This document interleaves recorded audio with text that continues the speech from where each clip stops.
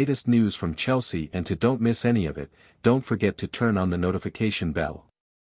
Chelsea star valued at 35 to 40 million euros tells club he wants to leave this summer. Chelsea star Ian Maatsen has told the club he wants to join Borussia Dortmund on a permanent basis this summer, according to reports.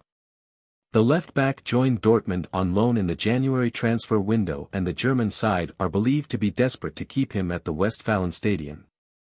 Maatsen scored his first Champions League goal this week as Dortmund reached the semi-finals, with Blues fans urging Chelsea not to drop him.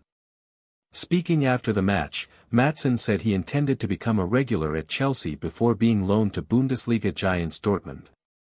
However, things have now changed and Maatsen now wants to sign permanently for Dortmund, with the Dutchman very comfortable at his loan club. This is according to new reports in Germany which claim Maatsen has a 35 to 40 million euros release clause. Maatsen spent last season on loan at Burnley, helping Vincent Kompany's side secure the league title by being named in the championship team of the season.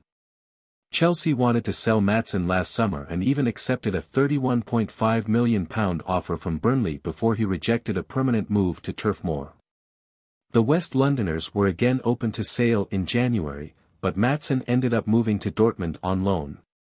Maatsen, who has made 17 appearances for Dortmund to date, finally looks ready to move on at the end of the season if a deal is reached with Chelsea.